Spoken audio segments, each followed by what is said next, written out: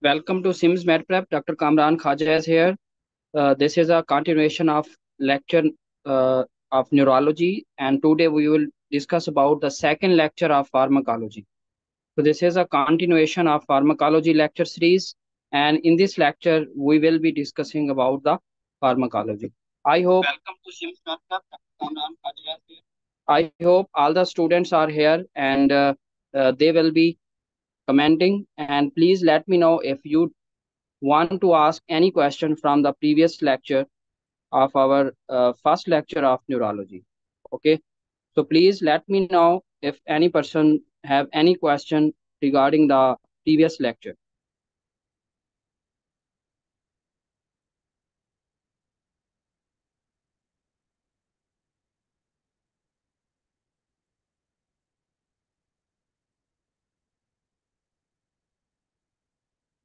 Okay, any question, please let me know if you have any question from the last pharmacology lecture series.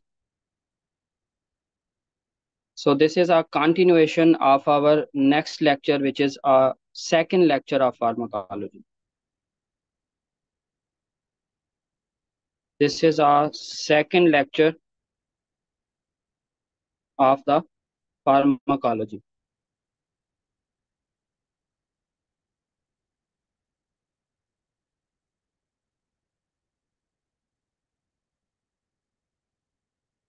Please comment your name, who is here in the lecture.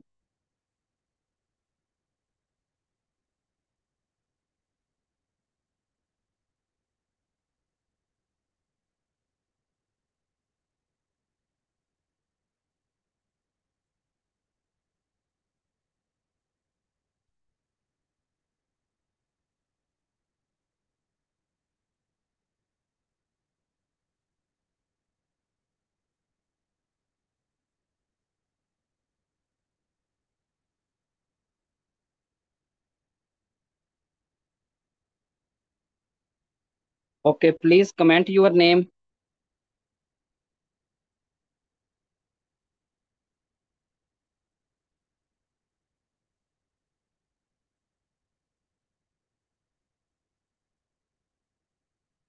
Thank you, Dr. Ramana is here. Thank you.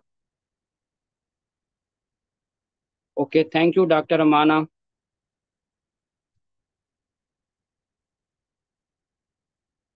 Walaikum Assalam, Dr. Ramana. Thank you.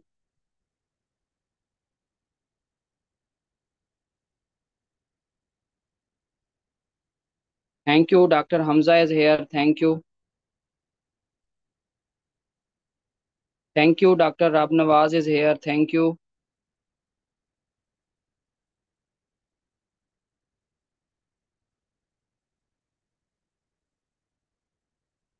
Thank you, Dr. Marwa.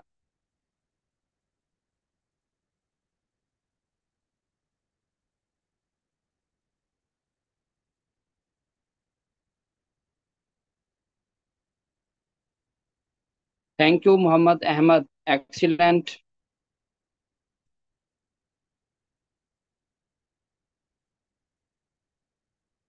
Okay, excellent. Thank you so much, guys. Please let me know if you have any question from the previous lecture.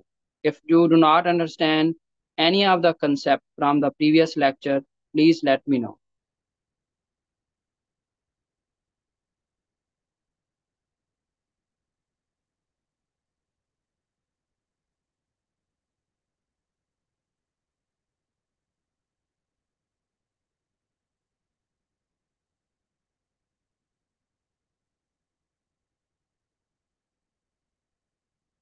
Okay, thank you. Welcome, welcome.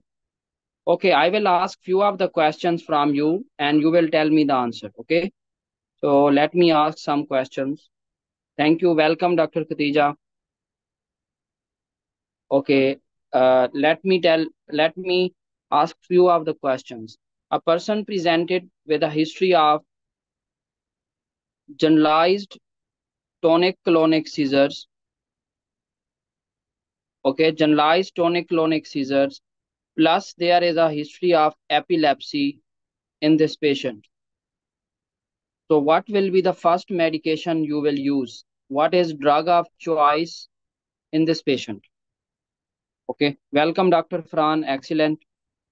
So, what is the first medication you will use in generalized tonic-clonic seizures with a history of epilepsy?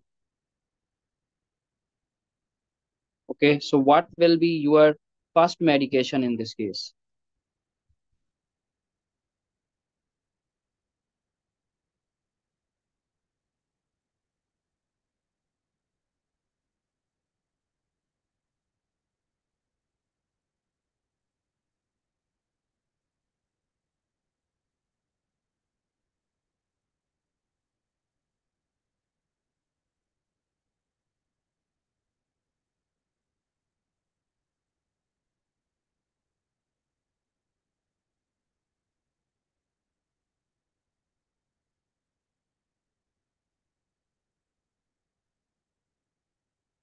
Okay, let me see. Midazolam.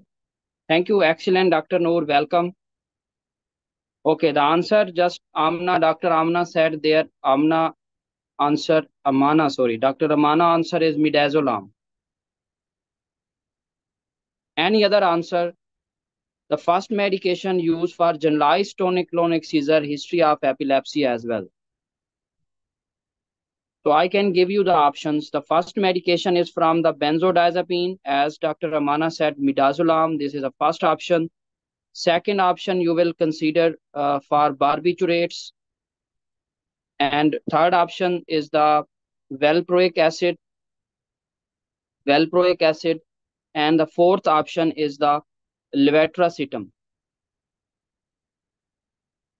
So what is the medication that you will use in this case?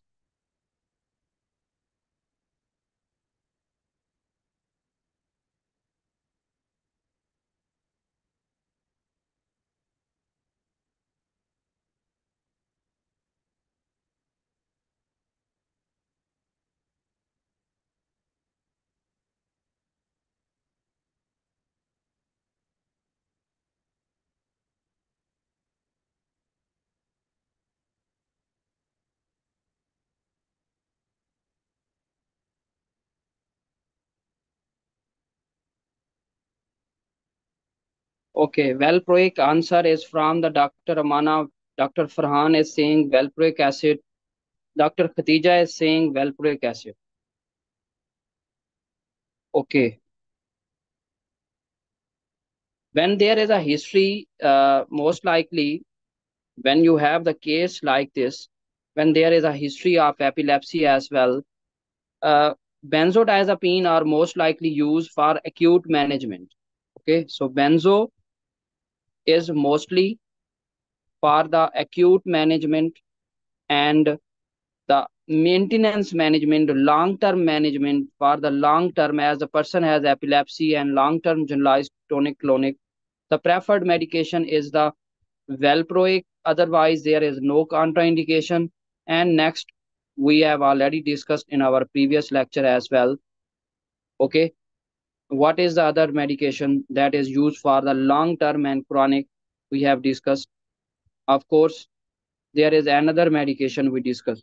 Other side, the valproic acid, there was another medication. Sometime you always see in your clinical setting that in chronic cases there is a different medication, but acute cases the benzo is the use. Okay, you can think about the valproic acid. Excellent. Thank you for all the answers. Benzo is not the wrong answer, but it is mainly used acutely. Okay, thank you so much, guys. Let me ask the another question. What is drug of choice for absence seizures?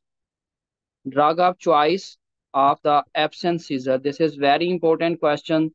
It is super easy and super important. Super easy question and super important question.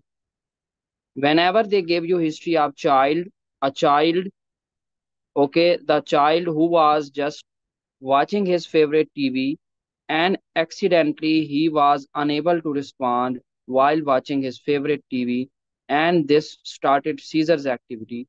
And after that, the what is most important drug, that is ethosuximide. Okay, excellent. Okay, thank you so much, Dr. Khatija. Excellent. Dr. Ramana, thank you. Dr. Farhan, thank you. My question, next question. Now, who will tell me about the name of the drug? The name of the drug that is used for the migraine plus anti-seizures. Name of the drug used as migraine, anti-seizure, and weight loss. What is the name of the medication used for migraine, anti-seizures, and weight loss?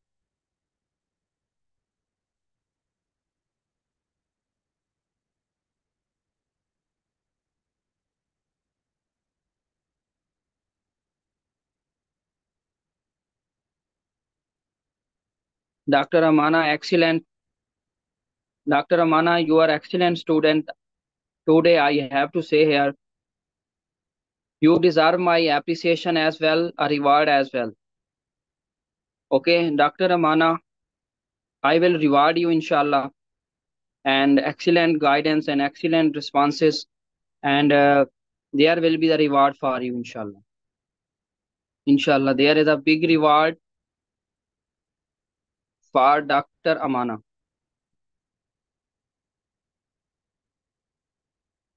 Okay, thank you so much, Dr. Khatija as well. Thank you so much, Dr. Noor as well.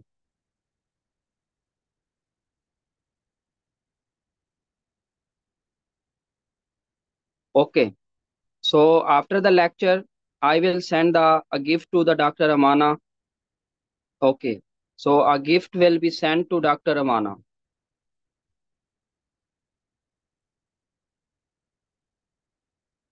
So all the excellent students who will be rewarded in future, inshallah. And I really appreciate Dr. Amana deserve this. All time she is present and respond first answer, and she is very active as well. Not only all the students are very excellent, but one by one I will be rewarding all of you, inshallah. This is not a specification, but I have seen Dr. Amana is on the top level. Thank you, Dr. Amana. I will be sending you a 1 year subscription, a 1 year subscription of IPTV, so that you can enjoy your subscription as well. This is a paid subscription as well. I will send you all the educational subscription as well. So like Udemy subscription as well, and Coursera subscription as well. So Coursera Plus is a very famous subscription having paid and premium plus subscription, inshallah. So all the students who will be very vigilant and daily attending my lecture, and they will be rewarded from now onward, inshallah. After my assessment, I will reward the student. What I will give, the gift will be in the form of your lectures access, your lecture access. Gift will be in the form of your premium subscription. Okay. So these gifts will be in the form of your entertainment subscription as well. Okay. So in the form of any subscription that will be boost your knowledge as well and give you the entertainment as well. Okay. So this is for all the people who will be here, who will be interacting, who will be joining daily lectures, and who are excellent students. And it is my promise to all of these students, they will get the reward, inshallah. Your your work, your dedication is just for you. I have no myself benefit, but it is very happiness for me if you are joining daily and spending some time for yourself. That is very beautiful and excellent.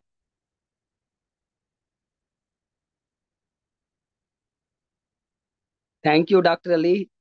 ਤੁਸੀਂ ਸਾਰੇ great ਹੋ जी. I really happy. All the मुझे बड़ी खुशी होती है. Doctor अमाना को मैं नोट कर रहा हूँ पिछले कई महीनों से, मतलब she is very active and in responding in everything. Of course, Dr. Farhan, Dr. Ali is excellent, Dr. Khatija is joining, and they always are replying as well. But वो कहती है ना कि सारी मेरी जेब तो खाली नहीं करनी ना, तो थोड़ा थोड़ा करके दूंगा मैं सबको. So abhi at a time I cannot give the subscriptions to all the people, but with passage of time, the person who will be very vigilant, active, sending respond and all the things, then I will be giving them one by one, inshallah.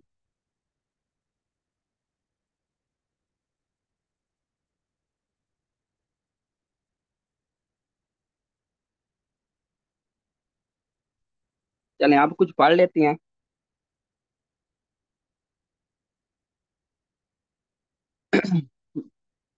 चलें जी, अब lecture शुरू करते हैं अपना.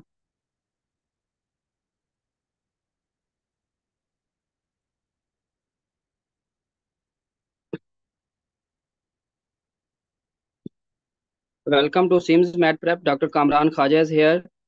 This is a continuation of neurology lecture series, and this is our neurology lecture number 25, and this is a second part of pharmacology. This is our second part of our pharmacology series, and in this lecture, we will be discussing about the anti-Parkinson's medications. Before discussing the Parkinson's disease uh, medications, I will let you know a basic pathway, which is what is the pathology in Parkinson disease. And in this Parkinson disease, I have a picture to show you that is very important picture to understand the pathology of Parkinson disease. So this is a picture which you can understand there is a motor pathway in Parkinson disease. The what is the problem? The problem in this is loss of dopamine neurons. Okay, loss of dopamine neurons in the SNPC, which is called substantia nigra pars compacta. Substantia nigra pars compacta. So this is a problem in substantia nigra pars compacta. When there is a loss of dopamine here, then what is happening? The dopamine will be not very lacking, and this will not be inhibiting striatum. So there is decreased striatum inhibition. When there is a decreased striatum inhibition, what is happening then? There will be a disinhibition of subthalamic nuclei. So very important concept here, STN. STN is called subthalamic nuclei, and we understand this pathway in our neuroanatomy lecture that when there is a subthalamic that is activating globus pallidus internus. Okay, so when there is loss of dopamine, striatum inhibition is not occurring, then what will happen? This will be disinhibition of subthalamic nuclei. It means there will be no inhibition of subthalamic nuclei. And we know that the subthalamic nuclei will increase the globus pallidus internus. It stimulates. And of course, you remember that the subthalamic is releasing a very important compound that is glutamate, and that glutamate is increasing globus pallidus internus activation. And we know when there is globus pallidus internus activation, it releases GABA. GABA is inhibitory. And now this releases GABA, GABA, GABA, and GABA is inhibitory on the thalamus. So when there is thalamus inhibited, what will happen? There is loss of motor cortex stimulation because there is no thalamus activation, there is no activation of the cortex, and that leads to bradykinesia symptoms, very important, which is called disordered muscle activation. This is a very beautiful picture to understand the pathology of Parkinson disease. I should repeat here. The first part is, what is the first part? That is loss of neuron in substantia nigra pars compacta. The start number one, this is SNPC problem, no dopamine release. Then no dopamine, then what will be happening? The striatum will not be inhibited. Striatum inhibition is decreased. So what will be happening when there is decreased inhibition? It means there is overactivation of striatum. Striatum will go and it will increase STN, which is subthalamic nuclei, and subthalamic nuclei releases glutamate, which increases or activate globus pallidus internus. globus pallidus internus releases GABA, and GABA will inhibit the thalamus. When this thalamus is inhibited, there is no activation of cortex. This leads to bradykinesia, resting tremor. This is pathology. So our goal of the treatment of Parkinson disease is to increase our movements, to increase the dopamine level. So what is our goal? Our goal is to increase the dopamine. Very important. So what is our goal in this case? Goal of the Parkinson therapy. So our goal of Parkinson therapy is the increasing the dopamine, increasing the dopamine, which is very important concept. Now I will let you know the medications. So before discussing the medication, I will revise a very important concept is here. This is very important concept. So one is loss of dopamine neuron in Parkinson leads to reduced amount of dopamine to the striatum. This is loss of dopamine, and what is reduced amount of dopamine that is available to inhibit striatum. What is happening then? This overactivation of subthalamic nuclei.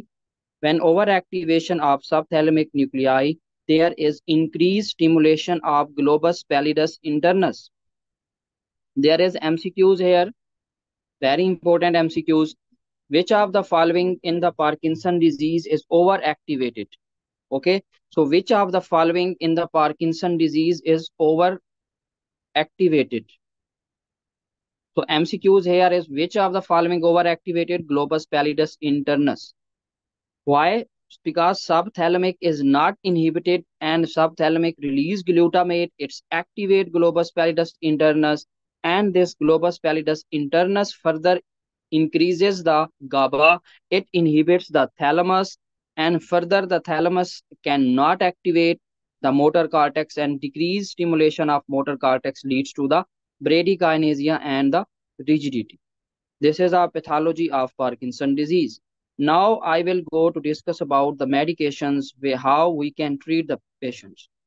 Is that clear? Any question till now? So please let me know if you have any question. Before going to the medications, I hope you understand the pathology, what is the basics pathology of Parkinson disease, and how you should know this.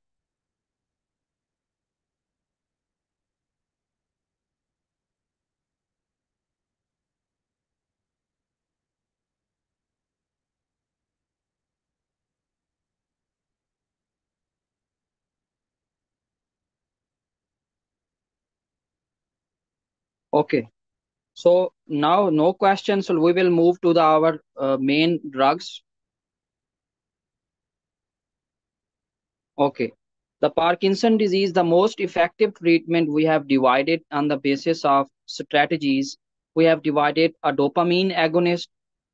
Number one medication are dopamine agonist. We will show with this color. Next is dopamine availability medications. These medication that increases the dopamine. A third type of medication we will discussing about the L-dopa availability, mean levodopa availability. These are the third type of medications. And the fourth type of medication are medication that prevent the breakdown of the dopamine. These are a fourth type of medications.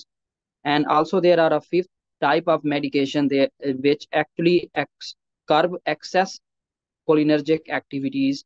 We will study in just few moments. So there is also the fifth type, which curbs or decreases or whatever improves rigidity. Actually, these included in the curb excess cholinergic activity. This is a fifth type. These are the five types of medications. And now we will now what is the best one? Okay, so we will first check about the age. Okay, if the age is young and age is old, the which is the medication that is preferred. If the age is young, in young patients, we start the medication which is very important, which is called dopamine agonist. These are the preferred medication in young patients. Young patient, the preferred medication is the non-ergot dopamine agonist. which are in younger patients. If the patient is old, and what medication you will give, L-DOPA availability. These are called levodopa and carbidopa. They are given in old patients. The first difference you should know that in younger patient we give the dopamine agonist. In old patient we give the levodopa carbidopa. This is the first difference you should know. Okay. Then what is the other deep brain stimulation and subthalamic? We will just study in the next few moments. I will let you know after the medications what is the surgical treatment of Parkinson as well. We will move one by one. Before moving to the medications, I have a structure for you to understand the basics pathology, how the dopamine is produced, how dopamine is degraded, how dopamine is crossing blood-brain barrier, and what are the points where we increase dopamine, and what are the points where we can prevent degradation of dopamine. These all pathways are described in this picture. If you can appreciate, we have divided this picture in a two part. One is called peripheral circulation, another is called central circulation. If I can divide this picture, there is a two part. Let me describe this. I will divide this picture, which is called peripheral portion. Peripheral portion mean which is not in the brain. It is outside of the blood-brain barrier. You can appreciate this blood-brain barrier here. Okay, so this one is blood-brain barrier. Behind this blood-brain barrier, there is a peripheral circulation, and inside this, in the red highlighted area, this is called a central one. Okay, crossing blood-brain barrier inside central nervous system. Okay, so this is a dominion. First, we will see when there is a deficiency of dopamine, we have to improve the dopamine in Parkinson. So what is a strategy we will do? We will give a precursor of dopamine to treat the patient. It is called L-DOPA. L-DOPA is naturally when we give is present in the circulation in the periphery before going to the blood-brain barrier. When I use the word periphery, it's mean behind or before blood-brain barrier. So I will be marking with this color on the peripheral structure. So this is L-DOPA, which is present just behind this blood-brain barrier. It is degraded via enzyme which is called dopa decarboxylase. Dopa decarboxylase, DDC. So what is this? This L-DOPA is converting back to the dopamine. This is anomaly. We have to inhibit this to treat the Parkinson disease. Why? The reason is that we want L-DOPA inside the central nervous system. We have to give the chance to cross this L-DOPA, go inside presynaptic substantia nigra neurons, and then they can go and activate the receptors, leads to the normal activity. Okay, so if we prevent this dopamine generation in periphery, then what will happen? We are allowing this L-DOPA to come inside, and it is favoring that we are treating the patients. What is other pathway that is degradative pathway, which is called COMT pathway? What is COMT? COMT called very important. Okay, this is a enzyme catechol O-methyl transferase. Okay, COMT called catechol O-methyl transferase. Okay, so this is catechol O-methyl transferase. This catechol O-methyl transferase, this enzyme is degrading L-DOPA into 3-OMD. What is 3-OMD? Okay, so this is a compound which is degraded from L-DOPA under influence of COMT, which is catechol O-methyl transferase. Is that clear? Let me write this COMT, catechol O-methyl transferase. Is that clear? So this is a peripheral pathway. So what are the drugs or what are the inhibitors that can attack on this COMT and prevent the degradation of L-DOPA to 3-OMD? These are entacapone and tolcapone. These are entacapone and talcapone. These are entacapone and talcapone. Okay. So, and carbidopa is a medication that is actually dopa decarboxylase inhibitor, and it's prevent L-dopa to the dopamine in periphery. So till now, any question? Okay. So this is a basic overview of peripheral structure. Now we will go more deep in the central nervous system. Before going to central, I will highlight a very few important MCQs that is usually coming in your exams as well. The important MCQs from this section is that what is the adverse effects of dopamine? What is adverse effects of dopamine? If there is a peripheral conversion of more L-dopa toward dopamine, dopamine is causing a nausea, vomiting, and tachyarrhythmia signs. Okay, so nausea, okay, vomiting, tachyarrhythmia.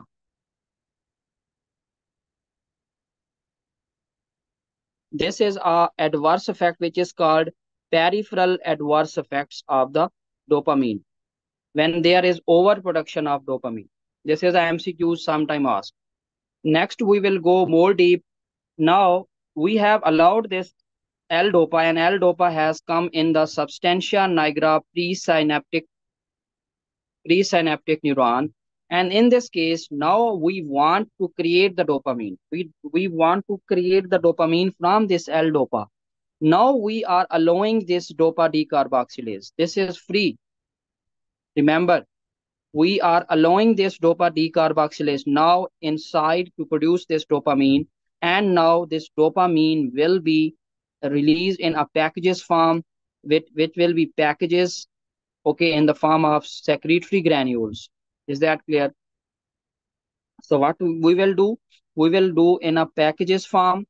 Now there are another enzymes inside the substantia nigra presynaptic terminal that are attacking degrading dopamine. The keyword very important here is that these are degrading the dopamine. Very important. So these degrading dopamine in the form of two very important structure. One is called MAOB, which is called monoamine oxidase. Monoamine oxidase. Monoamine oxidase. This monoamine oxidase is converting this dopamine into this three MT and DOPAC. These are the two compounds that are actually are degraded compounds of dopamine.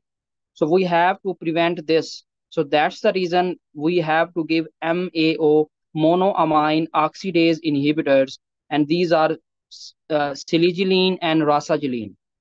Very famous medication which is siligiline, that is monoamine oxidase inhibitor. This prevents conversion of dopamine toward its degraded 3-MT and DOPAC compounds. Is that clear? And the same enzyme we discussed here, which is COMT, catechol O-methyl transferase, catechol O-methyl transferase, catechol O-methyl transferase. This enzyme is the same acting on this as well, but very important medication, that is talcapone, is only acting on central nervous system. So when MCQs is coming that which of the following COMT inhibitor acts on central nervous system, so you will go with this MCQs, which is talcapone. The talcapone is the medication that is acting on central nervous system, not the entacapone. Only talcapone, only talcapone, only talcapone, only talcapone acts on the CNS. Okay, entacapone acts on the periphery. Is that clear? Now we are going to discuss the next step. Next step is that we know that there is a release of these dopamine inside the cleft, inside this presynaptic and postsynaptic neuron, and this is a cleft. Okay, so we will go in the formation. This one is called cleft. So there is a dopamine molecule, and there is a medication that increase these dopamine availability to the postsynaptic striatum. Very important. We discuss substantia nigra. Substantia nigra is releasing the dopamine, but the receptors are present on striatum, as we discussed that release of SNPC, pars compacta, releases dopamine. So this is pars compacta. Okay, this is pars compacta, which is substantia nigra SNPC. This is SNPC. And now this dopamine will release and this will act on this striatum part. Okay, this is a postsynaptic neuron that's contain these receptors of dopamine. These are called dopamine receptors. So medication that increases dopamine availability, and these medication name is amantadine. Amantadine, antiviral medication, very important and famous medication, which is antiviral. Can anybody let me know antiviral medication amantadine is used for which virus? It is antiviral medication, and there is a also used for treating antiviral disease as well. Anybody who can let me know which virus, which virus, to which virus this medication is used, amantadine. And the function of this amantadine is that it increases availability of dopamine, and the more dopamine will be going toward these receptors, and more attachment of dopamine on these receptors improves the symptoms.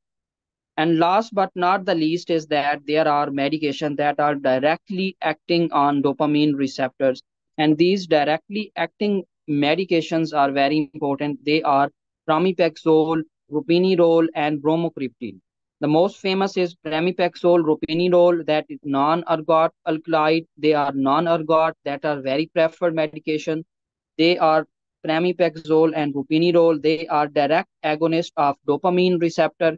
They attack on these and activate these receptors. They attack and activate these receptors. These are dopamine agonists. Is that clear? So this is the just overview. Excellent answers. Excellent answer as expected.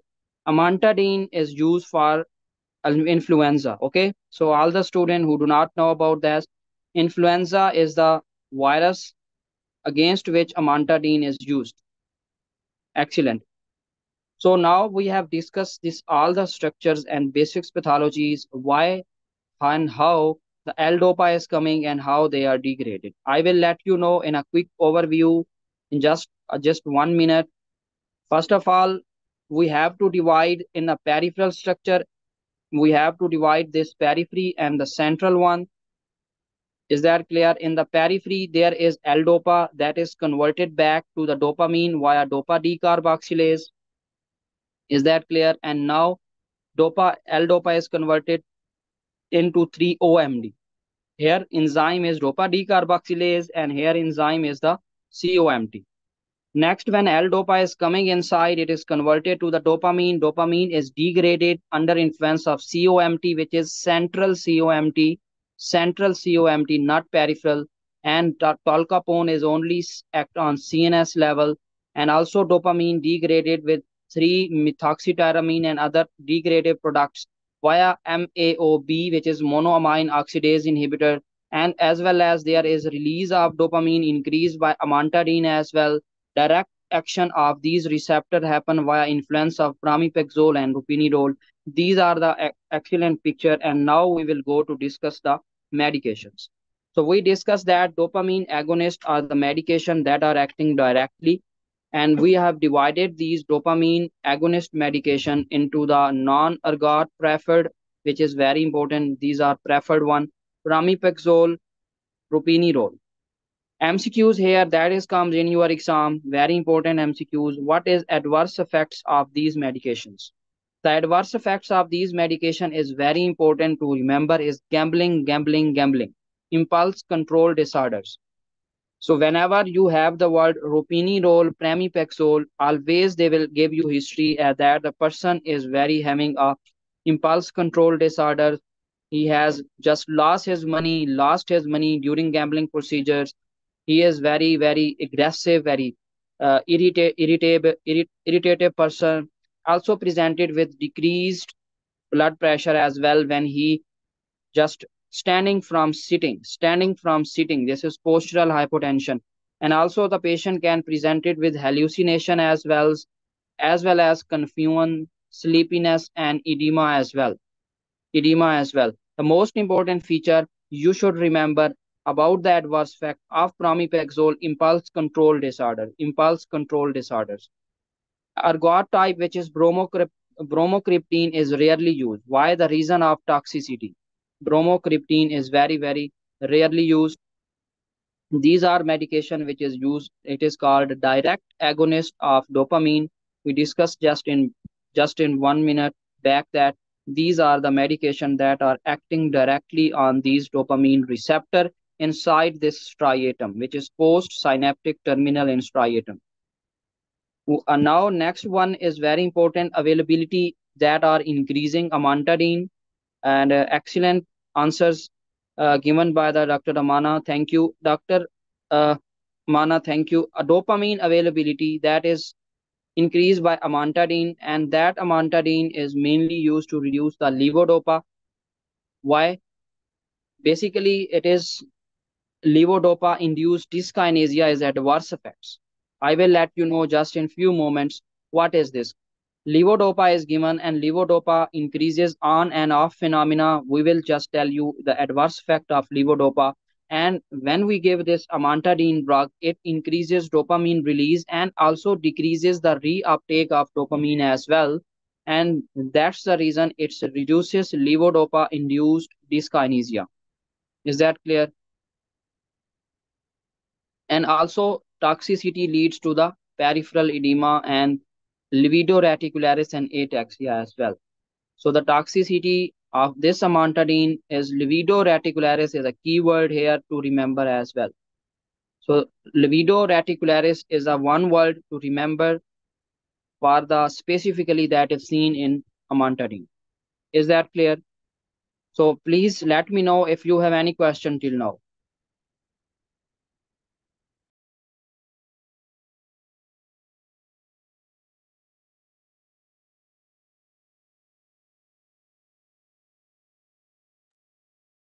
Please let me know if you have any question.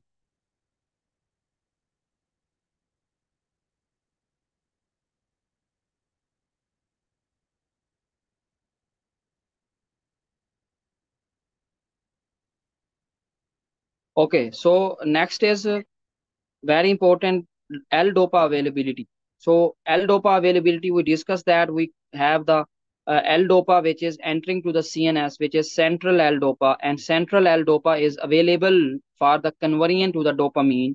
Why? We give the L-DOPA in the combination of carbidopa. The reason we give this L-DOPA in combination of the carbidopa, the reason of that the carbidopa is block peripheral conversion of the L-DOPA to the dopamine. Why? Because it inhibits dopa decarboxylase, so that our L-DOPA is completely will cross the blood-brain barrier and maximum amount will be available to CNS. That's the reason we give carbidopa. Then when anybody asks the question, why the L-DOPA or levodopa is combined with medication carbidopa?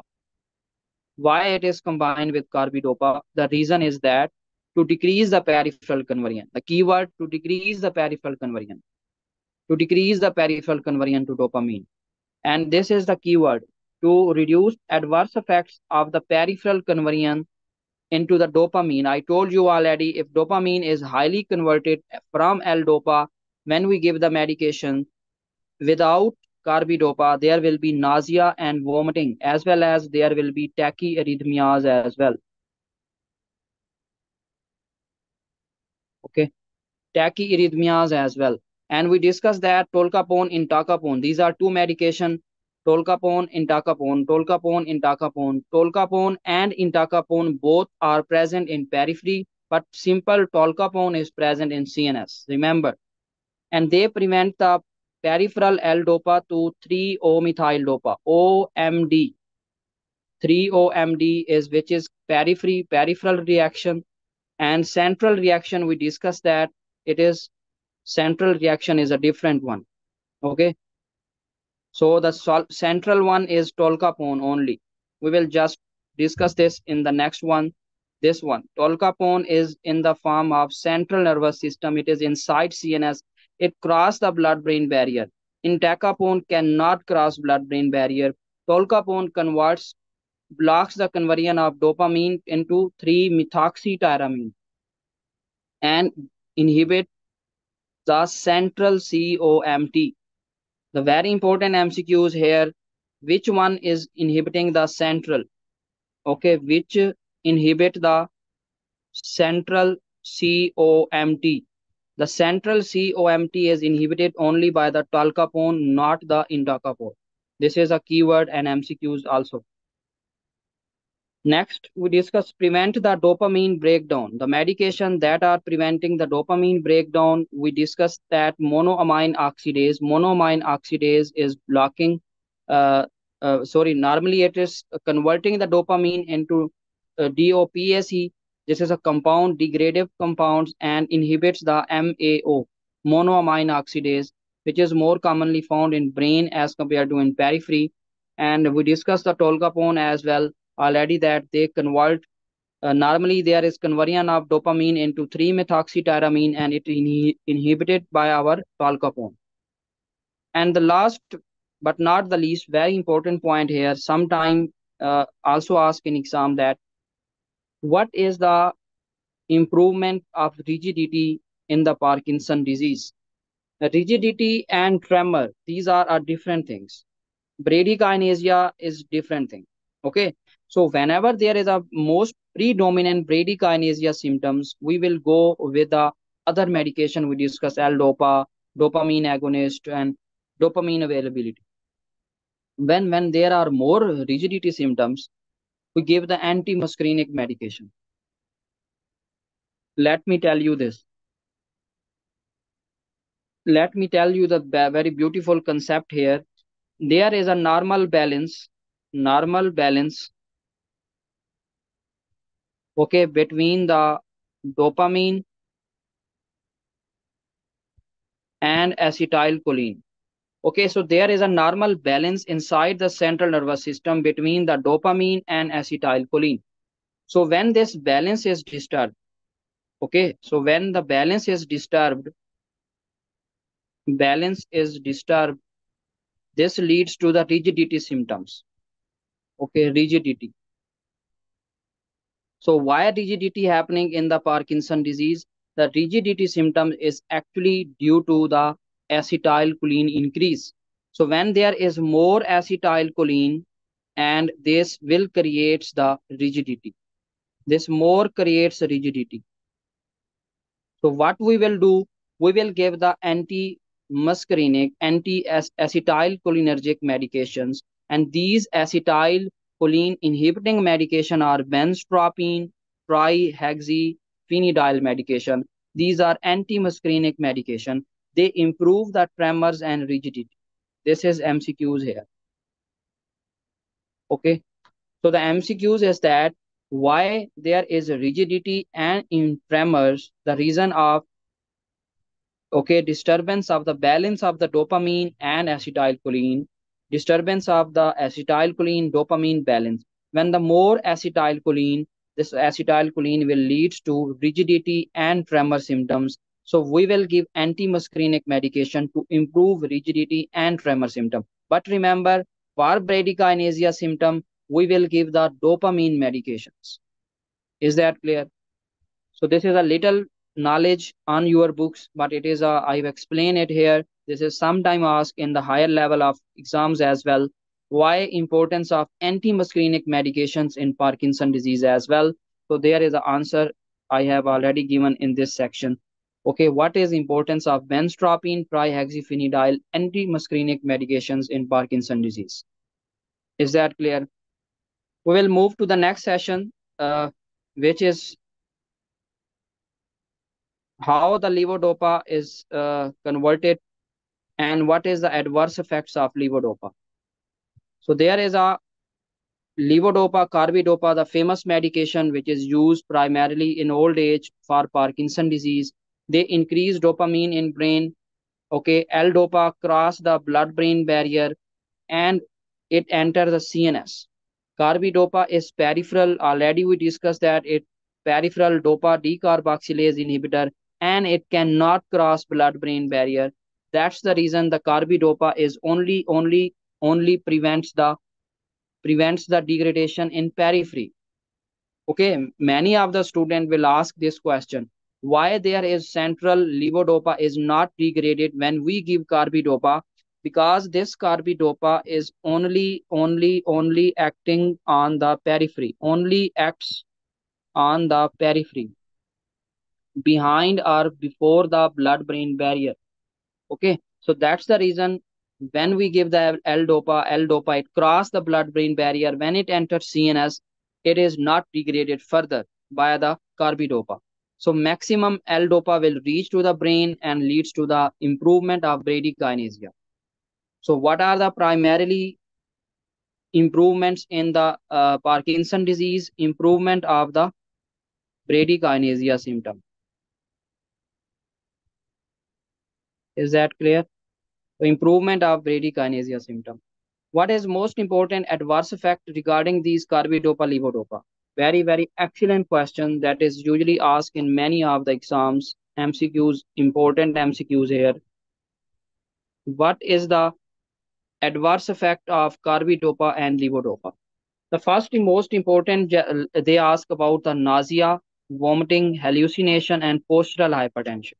This is a super easy, but there is another adverse effects. There is a higher level of exam question which is called on and off phenomena, which is called fasciculations formations. I will let you know which is called on and off phenomena. Okay, when there is Parkinson disease with a passage of time, it leads to the progressive nature. Okay, when there is a progressive damaging of the substantia nigra, there is a desensitization happens to these carbidopa and levodopa medications. When this desensitization happens, there is a starting of a phenomena which is called on and off phenomena. On and off phenomena. On and off phenomena. Okay. So when there is improved mobility, improved action, mean less bradykinesia during the on periods, and there is derangement of the motor function during the off periods. Okay, so why this is happening of on and off phenomena? When there is a desensitization by the L-dopa. So when there is L-dopa given for a long term and there is a progressive disease, there are the cells, there are neurons that are damaged in progressive disease that have a least effect. And this least effect will lead to a desensitization and oversensitization by few areas. So sometime there will be on phenomena. On phenomena mean when we give the medication, there will be improvement. And in some of the phases, when we give medication, there will be no improvement, which will be no motor improvement. Actually, we give L-dopa, levodopa for motor improvement. When we no see improvement, even after giving the medication, so it's mean the medication effect wears off. Medication effect wears off during the off phenomena. And I will let you describe in a picture as well. There is a picture I have here, very beautiful picture. Why motor fluctuation seen in the Parkinson disease? Okay, so motor fluctuation in Parkinson disease is divided. Okay, I will make a therapeutic window of levodopa and carbidopa. Basically, the levodopa has a very important feature of therapeutic window. This is a therapeutic window I am highlighting. This is a therapeutic window of the Parkinson disease. Is that clear? I am highlighting a therapeutic window.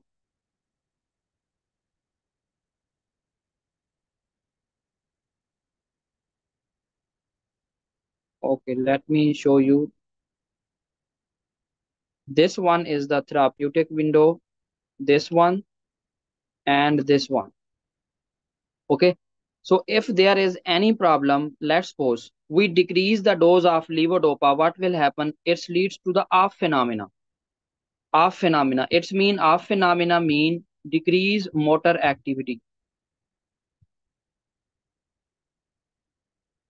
It is decrease motor activity when we have to give these low dose of the levodopa, mean below dose, low dose. Okay, when we give the levodopa dosing decreased. Okay, and now when this is happening due to prolonged progressive disease. Prolonged progressive disease, when there is the prolonged progressive disease, there is a desensitization, and this desensitization leads to the off and on phenomenon. This is a normal therapeutic window. I have highlighted in the red color. This is a normal window in which there is no issue. But after above that, I am highlighting in a blue color. In this area, there will be a dyskinesia. Dyskinesia means there is increased or overactivity because of the increased dose of levodopa. So in this case, there will be increased levodopa dose. So we have to give in a therapeutic window. We cannot give higher, we cannot give lower. Okay. So the motor fluctuations, which is including on, on mean more overactivity, more dyskinesia. Off mean low activity. So this is on, off, on, off, on, off. This is motor fluctuation seen in Parkinson disease. This is seen in prolonged cases, very, very prolonged cases. Is that cases? Very, very prolonged cases. So I hope you understand my point. What is the motor fluctuation in Parkinson disease? Okay, so we have discussed the medication for Parkinson disease. If you have any question, please let me know. Okay. Any question, please let me know for anti-Parkinson's medications. Before going to next neurodegenerative disease therapy, let me know any question for anti-Parkinson's medication as well. Dr. Marwa, Dr. Iman, Dr. Khatija, Dr. Ali, Dr. H, welcome, Dr. Farhan, Dr. Amana, Dr. Marwa, Dr. Noor as well, excellent. Thank you, Dr. Rabnawaz. Thank you, Dr. All the doctors, please, thank you so much. And please let me know if you have any question, and then I will move to the next.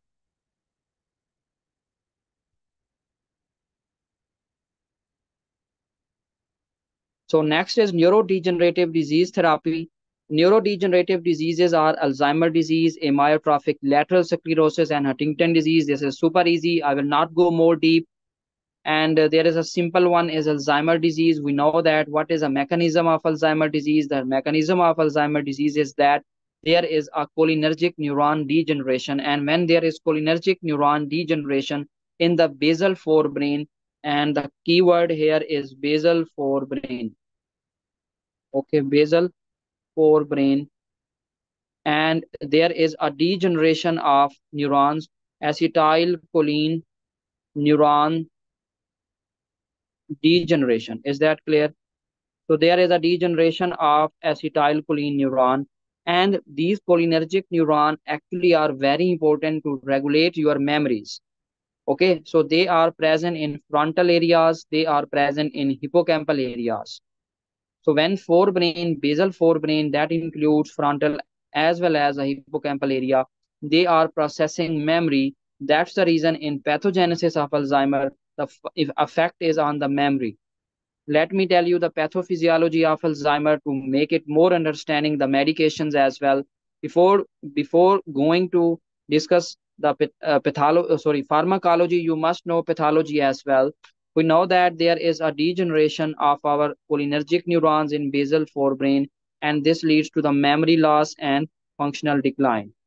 What is happening then next? When there is a cholinergic neuron actually regulate the neocortex, which is involving in memory in hippocampal area and frontal cortex area. So what we will give choline esterase inhibitors, very important. Mean we give the medication that will be preventing the reuptake of acetylcholine, so that the maximum acetylcholine will be present behind between the presynaptic and postsynaptic neuron, which is called synaptic cleft, so that cholinergic transmission will be resumed. Let me tell you in a beautiful diagram here.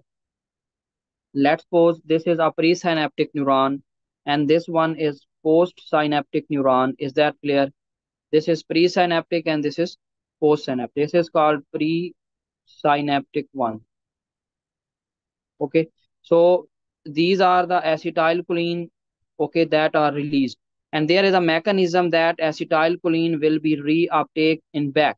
okay, reuptake of acetylcholine under influence of, and there is also enzyme that is degrading this acetylcholine in the form of acetylcholine esterase. So what we will do, we inhibit these acetylcholine esterase enzymes so that these acetylcholine will be coming toward these postsynaptic neuron, so that we will improve the memory and cognition as well. That are very important because acetylcholine is maintaining your memory in the neocortical area, in the hippocampal area, in the frontal cortex area. So these two areas, acetylcholine maintaining memories. Okay. So in Alzheimer disease, the medication that we give are donepezil, rivastigmine, galantamine, galantamine. They are acetylcholine esterase inhibitor. They prevent the degradation of acetylcholine, and this is a first line medication for Alzheimer disease. The in adverse effect, you know that they are actually acting more acetylcholine activities. They will be having adverse effect of like nausea, dizziness, insomnia. Very important. We cannot use these medication when the person has conduction problem. The reason is that when there is a conduction problem, we know that conduction is not happening. If we promote the more parasympathetic activity, because these will having a parasympathetic activity, it will exacerbate or increase conduction block as well, increases the conduction block. So we cannot give these medication in conduction problem abnormalities. The reason, more parasympathetic activity. So it more parasympathetic activity will promote the more conduction block. We cannot use in conduction block. Okay, next very important, Memantine medication. Memantine is NMDA receptor antagonist. We discuss NMDA related to the calcium. Okay, so NMDA receptors are very important regarding excitotoxicity because they are, when activated, they leads to hyperexcitability, and all the degenerative neurons inside our central nervous system are under influence of NMDA receptor, under influence of calcium. So calcium is leading to excitotoxicity, damaging of neuron, which is leading to are called neurotoxic. So we give memantine to inhibit that NMDA receptor, and which is very important that it is only improves the symptom. It is not increases the prognosis. Okay, its progression is decreased. Okay, already disease cannot be reversed. Is that clear? So memantine is only given for the improvement of your progression improvement only. Okay, it is given in advanced dementia. And what is the adverse effect of this memantine medication? Dizziness, confusion, and hallucinations. Okay, and next medication we are discussing, riluzole. Riluzole is a medication used for amyotrophic lateral sclerosis. The reason is that it is decreasing glutamate excitotoxicity. There is excitotoxicity in our brain. One is by NMDA excitotoxicity, another is glutamate. Glutamate is actually the neurotransmitter that activates the excitotoxicity under influence of NMDA. So remember always glutamate is a neurotransmitter. We discussed in a previous lecture that activate NMDA as well as AMPA receptor. While in NMDA receptor, they activate calcium. In AMPA receptor, they activate sodium. In NMDA receptor, it increases calcium and increases excitotoxicity. So it only improves survival. Very important, excellent. Okay, riluzole improves survival in amyotrophic lateral sclerosis. Next is Huntington disease. In Huntington disease, we have a VMAT inhibitor. What is VMAT? VMAT is vesicular monoamine transporter. When there is a packaging of any neurotransmitter and it is being released, while making a packaging of neurotransmitter and the release, there is a importance of a VMAT, which is called monoamine transporter vesicular proteins. These proteins are necessary for making a vesicles and and transporting in the synaptic cleft. When these VMAT, which is monoamine transporters, in the form of vesicles, they are inhibited, it's mean our neurotransmitter will not be released inside the cleft. And when what will happen, this will decrease the neurotransmitter availability. And we know that in Huntington there is overactivity of dopamine, more dopamine, more dopamine, more dopamine, more dopamine. What will happen? Okay, the reverse pathway happen as in the Parkinson. And there is no dopamine in Parkinson. We have a bradykinesia, but overactivity of dopamine in Huntington leads to the tardive type chorea, tardive dyskinesia. So we decrease the dopamine by giving this inhibitor of the VMAT. This decreases dopamine packaging and release. And these are tetrabenazine is a famous medication that is used. Tetrabenazine is a medication, tetrabenazine and tetrabenazine. This is a medication that is used. Is that clear? So it is used for Huntington chorea as well and tardive dyskinesia as well. Okay.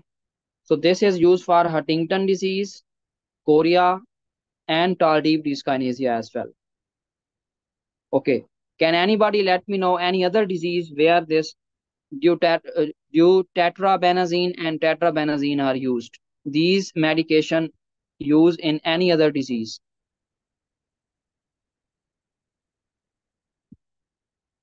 I will see who will tell me this answer. Any other disease where these medication are used?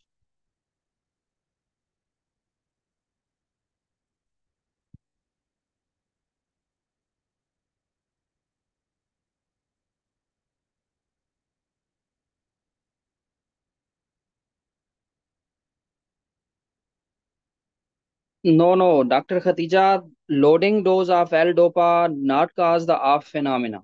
No, no. This is due to long-term use of the medication. This long-term use of the medication and there is a degeneration actually. There is a complex pathogenesis of this, but I am not telling you these complicated things. This will be very difficult for all of you. There is actually in a degeneration of Parkinson disease in the long term, there is a more degeneration, and some of the cells are being hyperactive and some of the cells are desensitized. Okay, so when sometime we give the medication, there is a desensitization happening. This desensitization leads to the off phenomena. Sometimes we give the medication, the nearby cells are overactivated. This is leading to the on phenomena.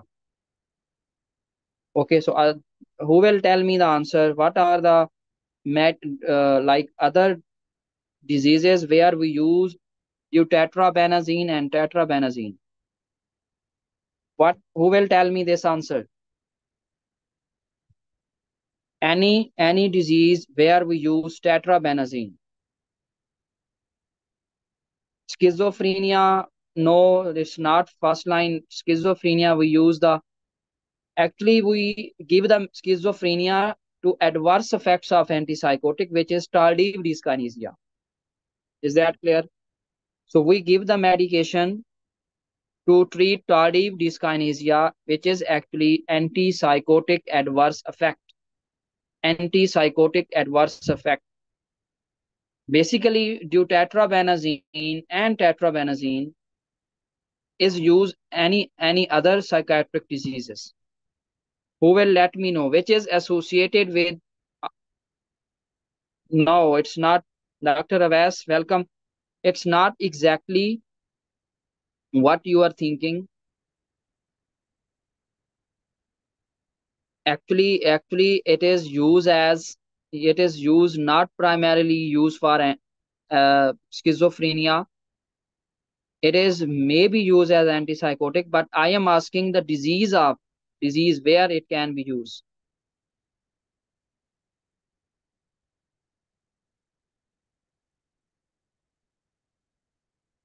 Have you heard the word tick formation? Have you heard this word ticks? Any person who know about the motor tics, sensory tics?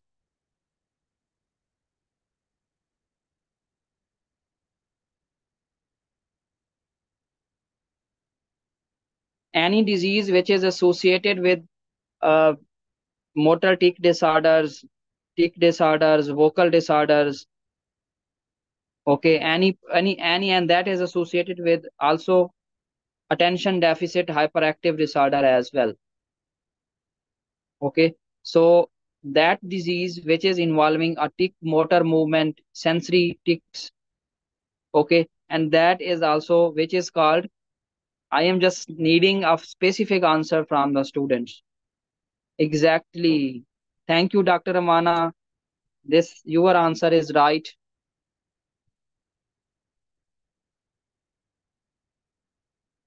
Thank you, Dr. Amana. Thank you. I was asking this disease, which is Tourette disorder.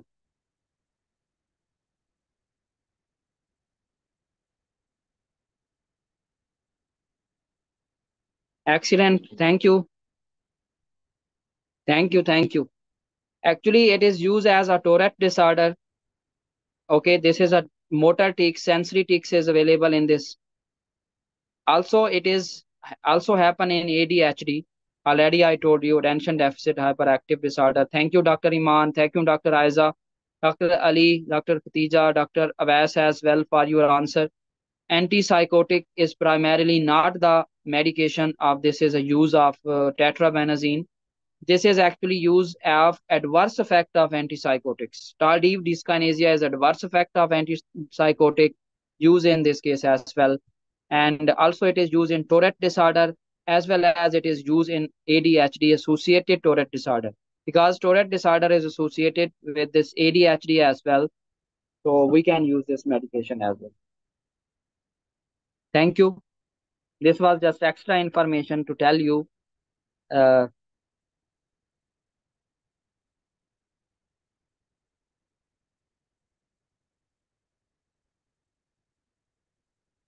so the tetrabenazine and deutetrabenazine can be used in the Tourette disorder as well. And this is sometimes used as a Tourette disorder as well. Okay, so next we will move to our next section. That is local anesthetics. We are going to discuss about anesthetics and local and general anesthetic, and we will first discuss the local anesthetics. In local anesthetics, we have a two different form. One is called ester form and one is called amide form. And ester form is most likely benzocaine, chloroprocaine, cocaine, tetracaine. These are called esters. And others are amides. They have amine group as well. They are called bupivacaine. I. Remember, they have the two eyes in the amides. Remember, two I in amide. They have the eye. Amide has eye and two eyes are also present. So remember the name like this. Two amine, two eyes in amide, two eyes in amides, two eyes in amides, two eyes in amides, like this. Bupivacaine, lidocaine, okay, mapivacaine, prilocaine, ropivacaine. This is amide. What is mechanism of action? Mechanism of action is that very important mechanism of action. Let you know in a picture, very beautiful. First, you understand the mechanism, and I will let you know the picture.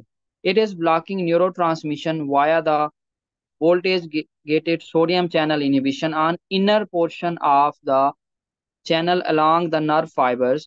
It is most effective in rapid firing neuron, and tertiary amine is very important for because they can pass in uncharged form. Okay, tertiary amine is different. Okay, amine has a different primary, secondary, and tertiary. A characteristic amides which are having a tertiary type and they are passed in the uncharged form. And I will let you know what is importance of this. They can cross the membrane like this without any hesitation. And when they bind again, it have to be activated in the ions and then they can form. They go inside in uncharged form and then bind to the ion channel as charged form again. It's mean before attaching, they have to make a charge again. I will let you know in the next picture. Now I will give you an overview from this picture, a very beautiful picture here. What is mechanism of action of local anesthetics? The local anesthetics are basically in existence in a charged form and uncharged form. A blue color is uncharged form. In uncharged form, they are exactly diffusing like this. This drug is usually in uncharged form. When it is coming in the form of this, it is exactly in uncharged. You can see that there is a no charge on this drug. And before going to bind this voltage gated sodium channels, okay, because our target is voltage gated sodium channel, but not the outer, the target is inner side. This one is the target side, which is the inner side. Okay, inner side is our target. Okay, so what will happen? This uncharged will come and it will be H positive attaching. This will be a charge now, and this will be attaching our target area. And after the drug is converted to the charged form, and it blocks the sodium channel, which is inner side, and it prevents depolarization. Depolarization. It is the mechanism of local anesthetics. Is that clear? So general anesthesia. So we are discussing the local anesthesia, and the next concept of local anesthesia is that what is the acidic tissue. So whenever they give you history that the person has infection, person has infection. So when there is infected tissue, that tissue is called acidic tissue. And in this acidic tissue, you know that the anesthetics are those anesthetics that are alkaline anesthetics. They are charged, very important. When there is alkaline media, and that is a drug which is an anesthetic drug that is in alkaline form, when they go inside this infective tissue, they are in a charged form, and they cannot penetrate membrane as effectively as in a normal tissue. So why we give more drug, more drug? MCQs here.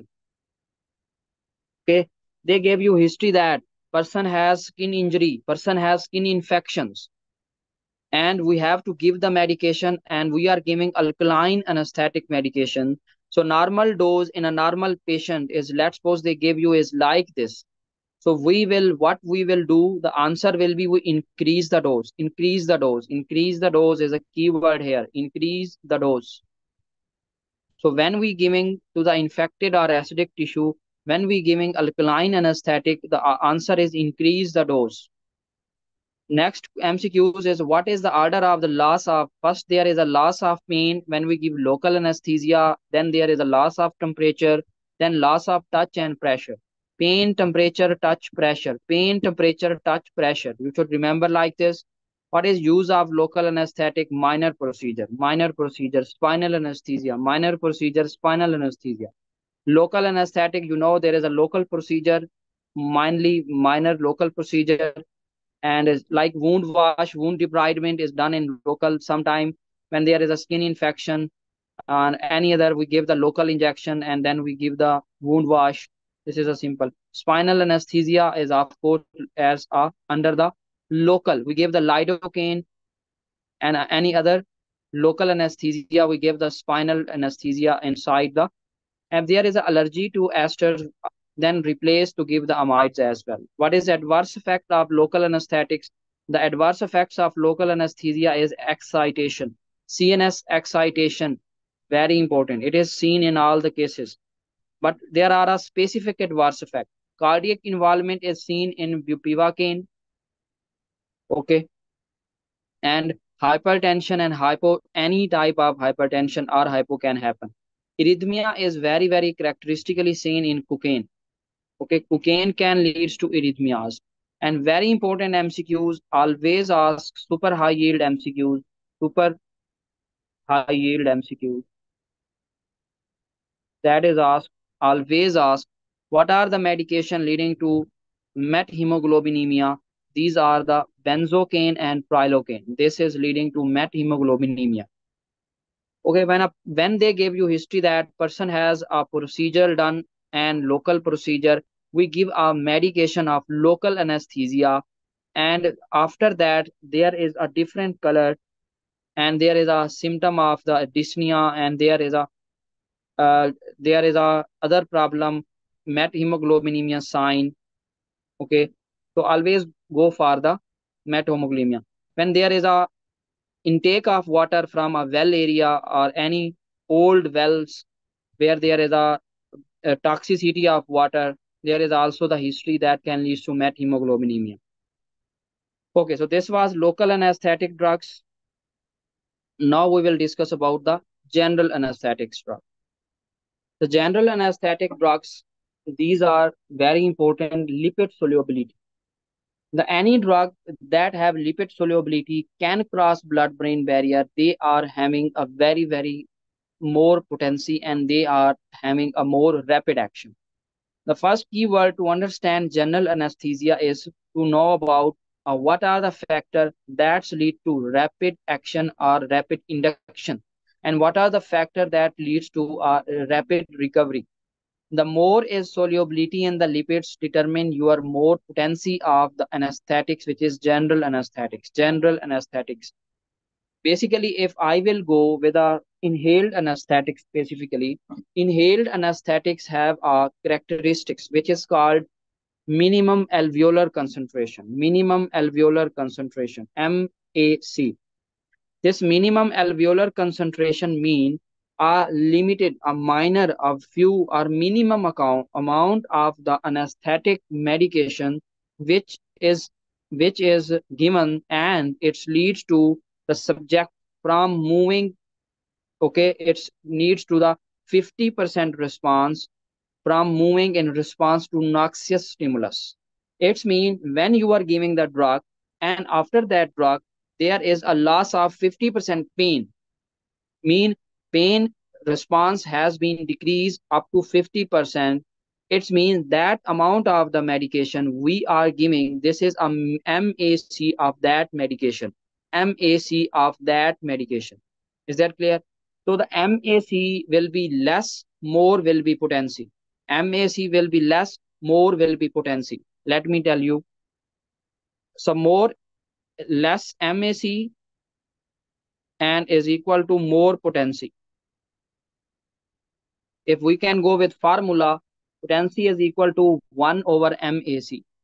1 over MAC. Mean the more minimum requirement to produce 50% response of analgesia, to promote 50% response of analgesia, that amount is be as low, it's mean that is a very potent medication. Is that clear? Let me tell you what is general anesthesia. What is called general anesthesia?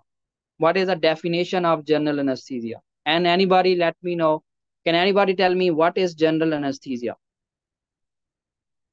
What is general anesthesia?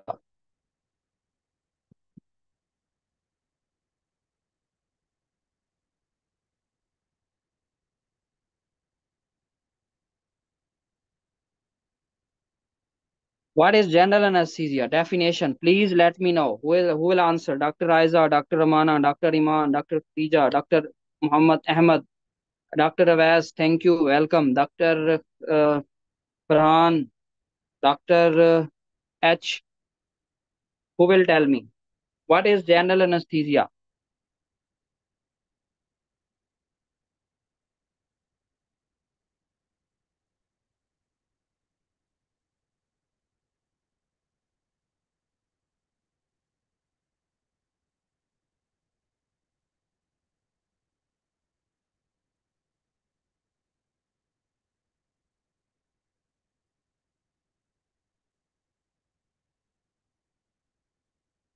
Okay, let me see your answers.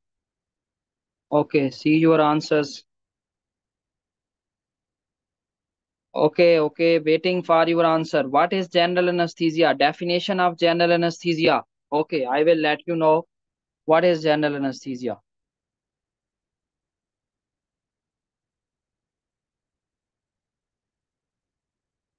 Okay, I will let you know what is general anesthesia. It is actually a definition of general anesthesia is that it is loss of consciousness. There are a 4 to 5 component of general anesthesia that is included in the definitions.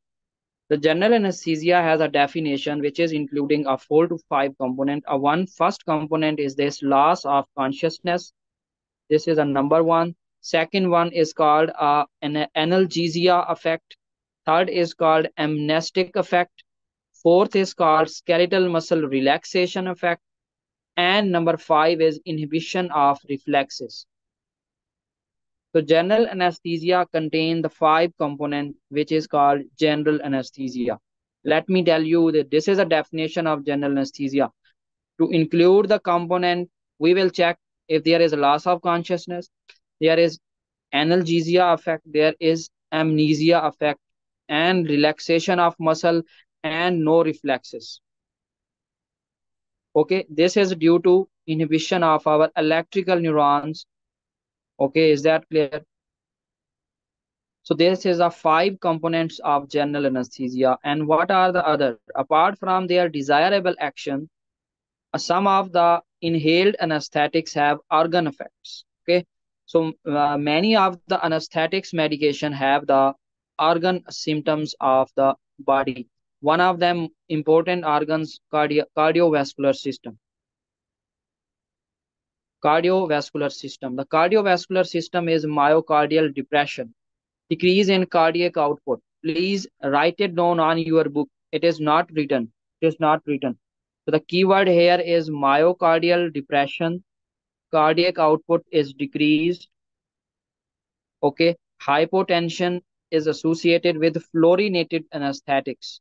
Very important. Decrease blood pressure in the fluorinated.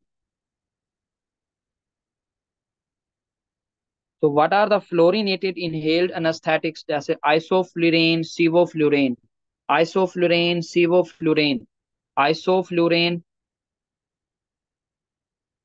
and sevoflurane. These are leading to decreased cardiac output, decreased blood pressure, specifically decreased cardiac output. And next, there is a respiratory effect. Respiratory effect.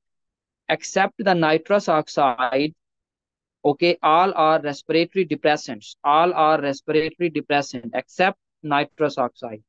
They decrease a tidal volume. Decrease minute or tidal volume T. VT is called tidal volume. They causes decrease in minute ventilation. It leads to hypercapnia, increasing the PaCO2. Please write it down, write it down, write it down. These keywords I am writing on the right side. Decreased cardiac output, decreased blood pressure seen in isoflurane and sevoflurane, respiratory issues, there is decreased VT and increased PaCO2, partial pressure of carbon dioxide, and there is the most important increase deposition of secretions and decrease mucociliary clearance as well. So there is more likely chance there is decreasing the cough reflex as well. Okay, decreasing the cough reflex.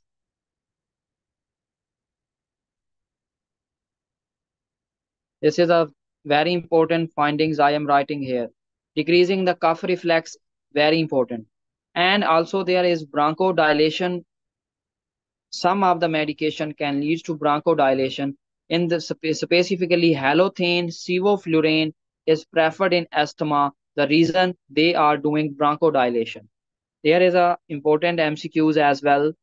There is a some of the medication I will highlight here. Halothane, sevoflurane is used in asthma because of bronchodilation properties. Is that clear? We discuss about the this. Next, we discuss brain. What are effects on the brain? In the brain, we discuss the fluorinated anesthetics decrease vascular resistance and increase in cerebral blood flow. Increase cerebral blood flow. Very important. Okay. So that's the reason it leads to increase ICP, intracranial pressure. Okay, intracranial pressure is increased. Very, very super important MCQs here, that fluorinated anesthetics leads to increase intracranial pressure as well. Okay. And the next, in the kidneys, they decrease GFR. They decrease the GFR.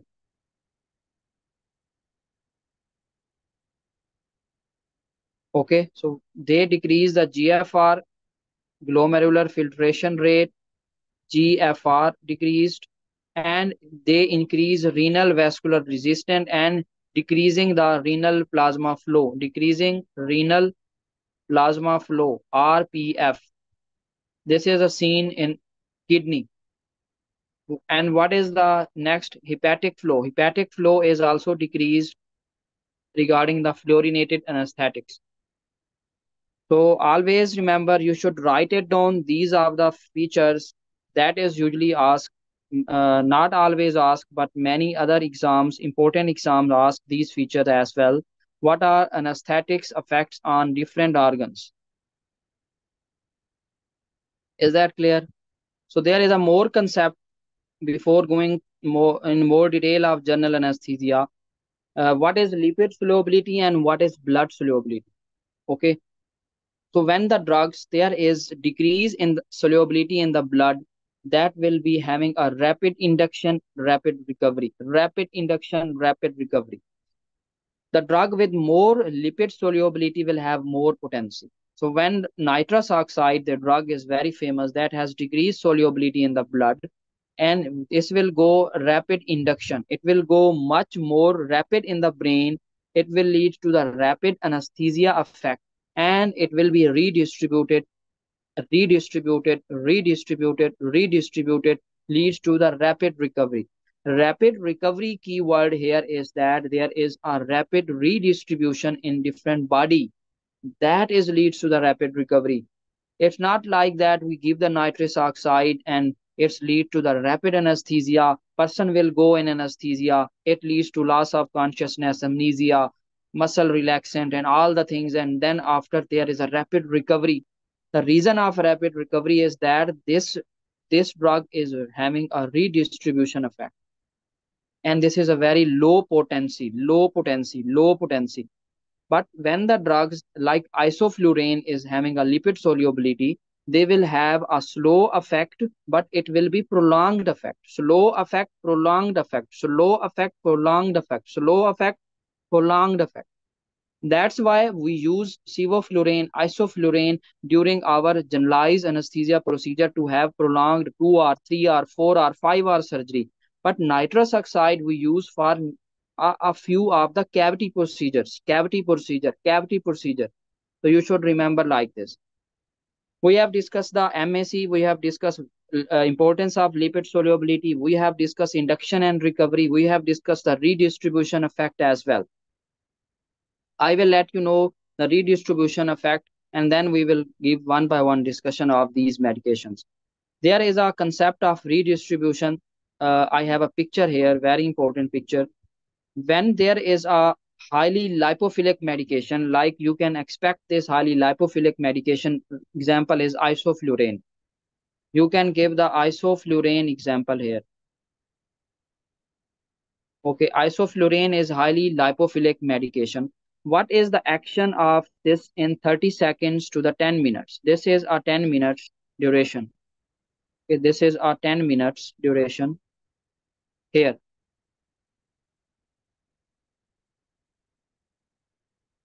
This is a 10 minutes duration, and up to the 10 minutes, this is a just 30 second, the action is started, and in 30 seconds, this medication is going.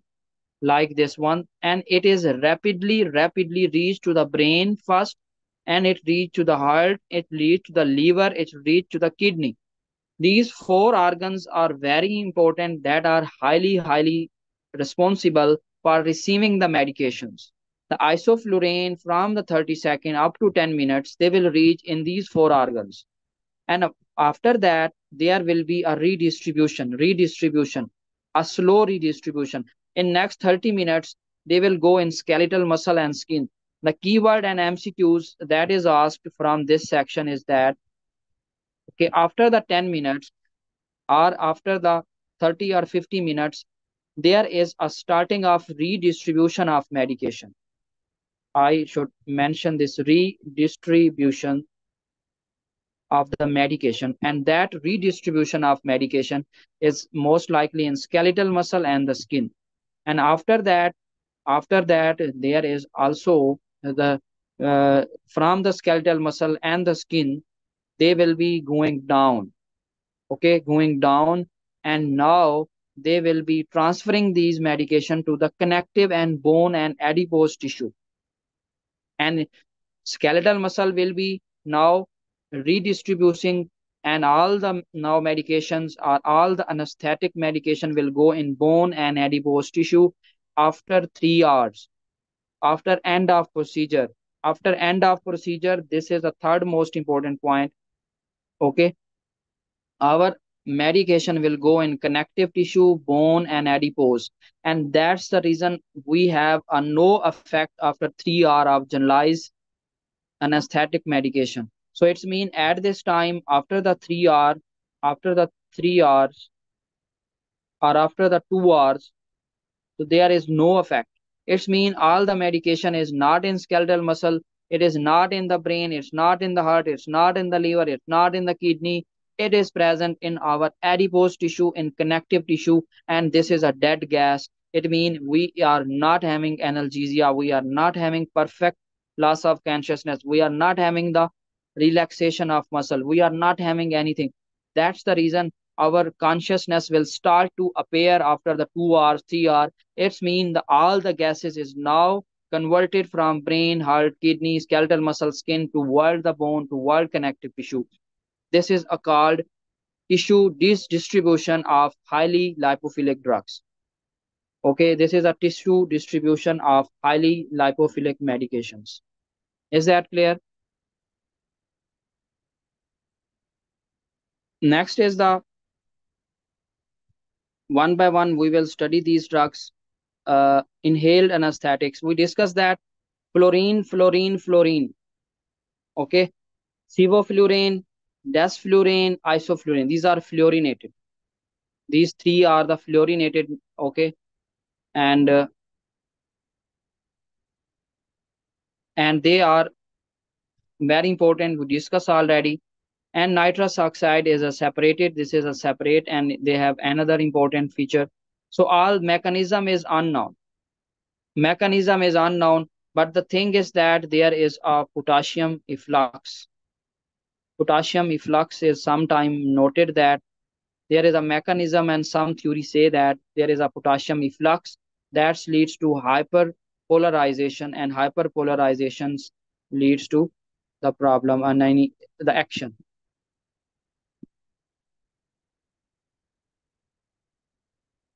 Okay, potassium efflux, hyperpolarization is a few of the concept theories say that this is the action of an inhaled anesthesia. Next, what is the adverse effect? Already we discussed about that. The adverse effects are respiratory depression, decreased cough reflex. I have told you already, myocardial depression, hypotension, cerebral blood flow will be increased, leading to increased intracranial pressure, decreased metabolic rate, decreased skeletal and smooth muscle tone, of course, and postoperative nausea and vomiting is a very important adverse effect. And malignant hyperthermia. We just discussed in few moments what is malignant hyperthermia. In the next slide, I will discuss it. This is adverse effects of inhaled anesthesia. And next, there is a diffusion gas, which is nitrous oxide. This is very important for pneumothorax procedure because of the they are given in the gas filled cavity, and it is very low potent, but rapid induction, rapid recovery, rapid induction, rapid recovery, rapid induction, rapid recovery. This is feature of the nitrous oxide. Why it is rapid recovery? Rapid redistribution in the tissue. Rapid redistribution in the tissue. So can anybody let me know who already know this concept? Whenever you have a question in exam, why this have a rapid recovery? The reason is rapid redistribution in tissue. Next.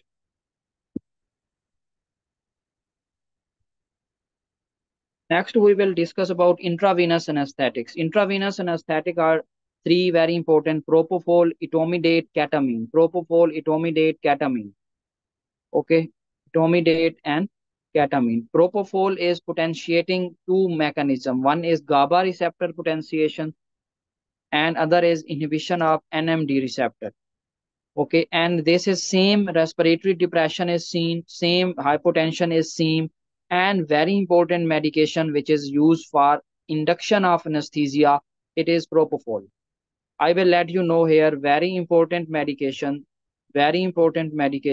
for the use, commonly used medication for induction of anesthesia.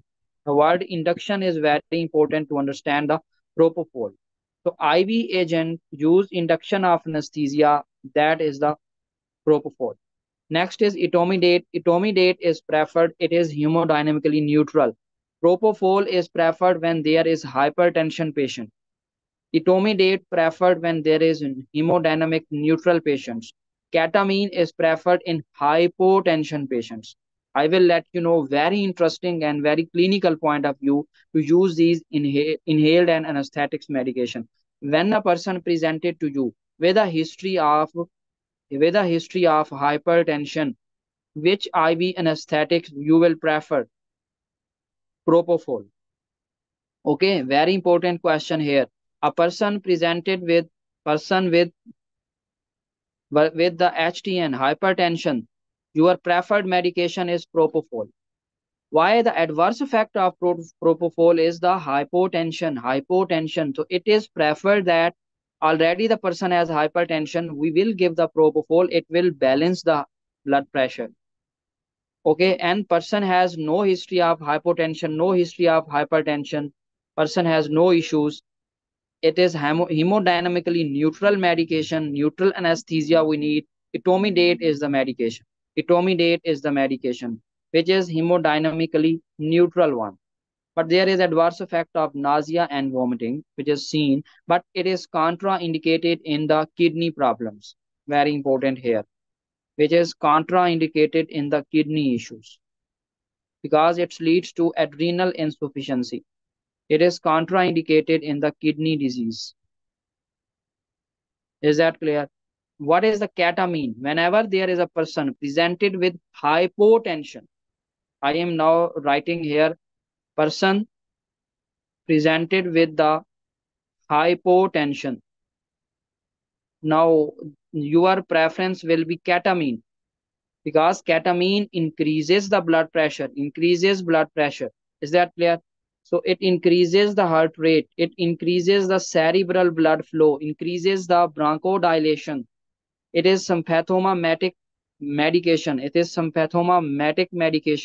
And this is a preferred in hypotension patients. And it has a neuropsychiatric issue that is called hallucination and vivid dreams. Hallucinations and vivid dreams. Is that clear? So the inhaled anesthetics, person presented with hypertension, propofol is the medication. Person presented with hemodynamically neutral patient, preferred etomidate. Person presented with bradycardia, preferred is ketamine.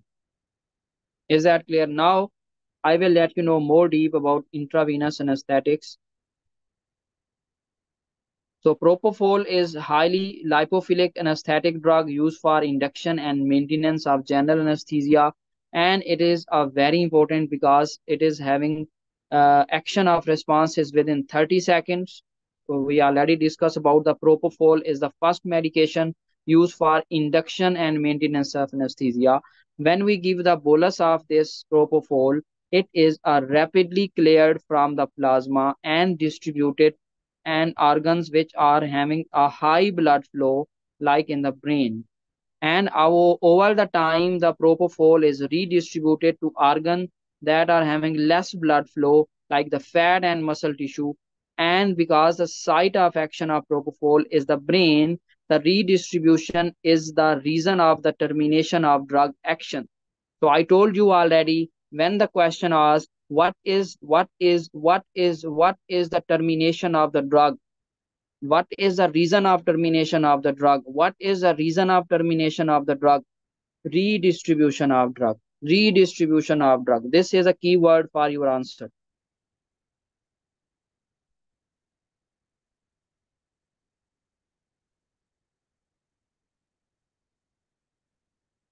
So,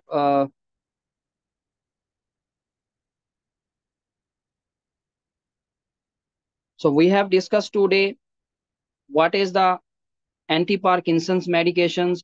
We have discussed today what are the inhaled, like local anesthesia.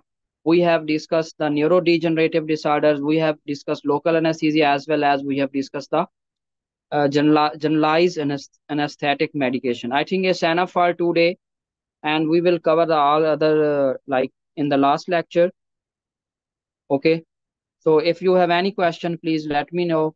And then this is just end of our lecture number 26.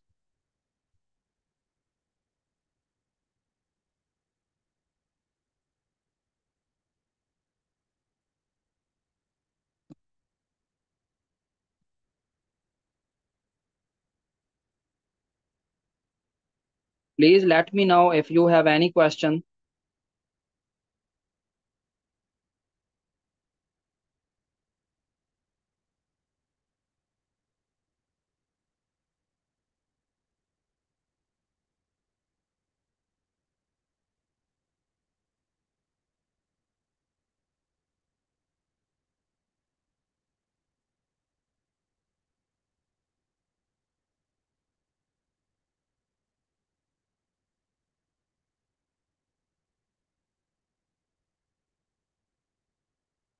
Dr. Ali Hasnan, Dr. Aiza Tariq, Dr. Ali, Dr. Aiza, Dr.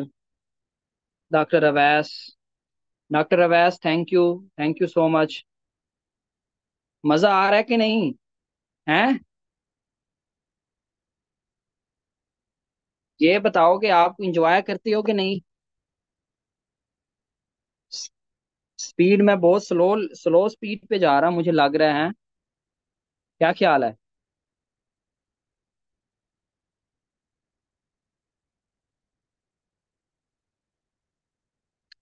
अच्छा, कल के lecture के लिए शायद मैं announcement करना चाहूंगा। कल का लेक्चर शायद जल्दी होगा। कल की मेरी बिजी स्केजूल है थोड़ा सा। कल का जो लेक्चर होगा वो हम 4:30 बजे रख लें। किसी को इशू तो नहीं है? कल का लेक्चर 4:30 बजे रख लें, किसी को इशू तो नहीं है?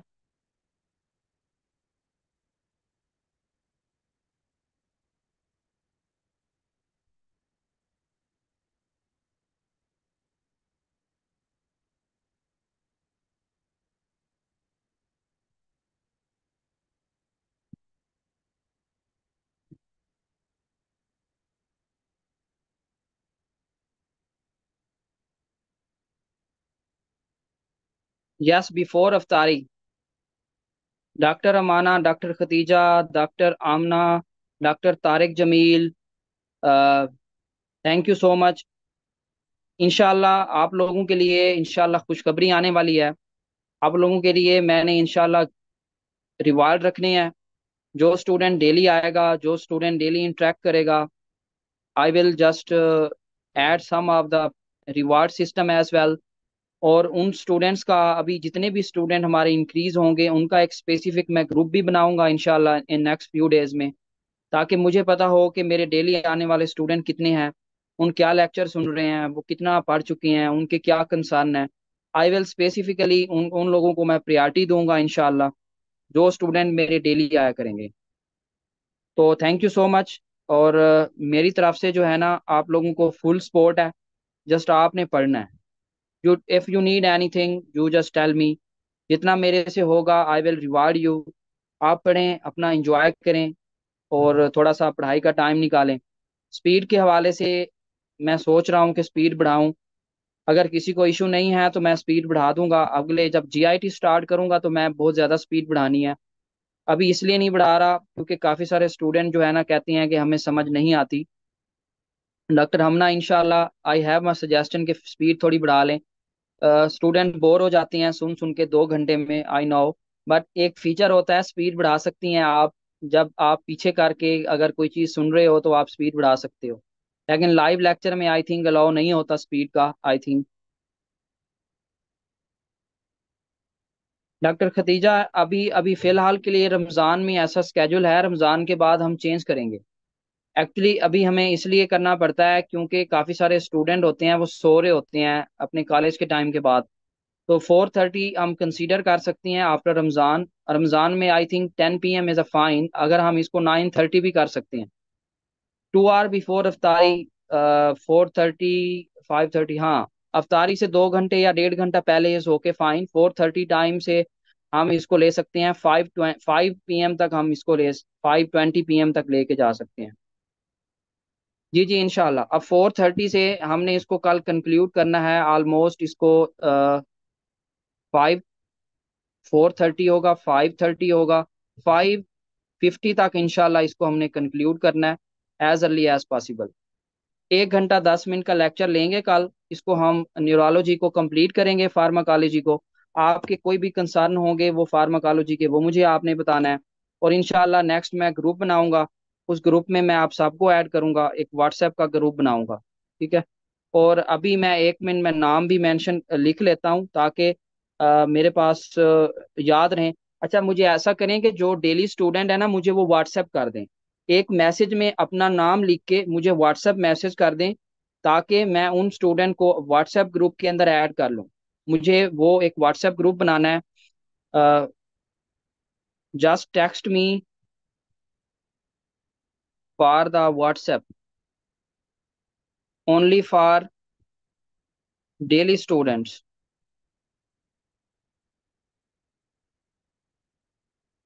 जो डेली स्टूडेंट्स आ रहे हैं उन्होंने मुझे जस्ट एक मैसेज करना है। काफ़ी स्टूडेंट को मैं खुद जानता हूँ, उनको मैं खुद ऐड कर दूंगा। लेकिन कुछ न्यू स्टूडेंट जो आए हैं, लाइक जैसे डॉक्टर मरवा है, उनका मुझे नंबर नहीं आइडिया कि कौन सा नंबर है। मुझे वो कर दें। डॉक्टर आमना यकूब का मुझे आइडिया है, उन्होंने किया था। डॉक्टर अवैस से रिक्वेस्ट है कि वो कर सकते हैं मुझे मैसेज। और बाकी डॉक्टर अली हसनैन और डॉक्टर आयजा का भी आइडिया है। और ऐसे स्टूडेंट जिन्होंने मुझे कभी व्हाट्सएप नहीं किया, मुझे व्हाट्सएप करें, मैं उनको व्हाट्सएप ग्रुप में ऐड कर दूंगा। उसके बाद हम इसको मज़ीद इम्प्रूव करेंगे अपने लेक्चर्स को, आपसे फीडबैक भी लेंगे। और आपसे कोई भी कंसर्न होंगे वो डायरेक्ट आपके व्हाट्सएप ग्रुप में मैं देखूंगा कि आप लोगों को कोई मसले हैं। Thank you so much guys. Thank you doctor Tariq Jameel, thank you. आपने भी मुझे व्हाट्सएप करना है, आपको भी व्हाट्सएप ग्रुप में ऐड करूंगा। Thank you so much. Okay ji, take care. Bye bye. फिर कल इंशाल्लाह हम इस चीज़ को कवर करेंगे 4:30 पे। और होप आप सारे ज्वाइन करें। Thank you.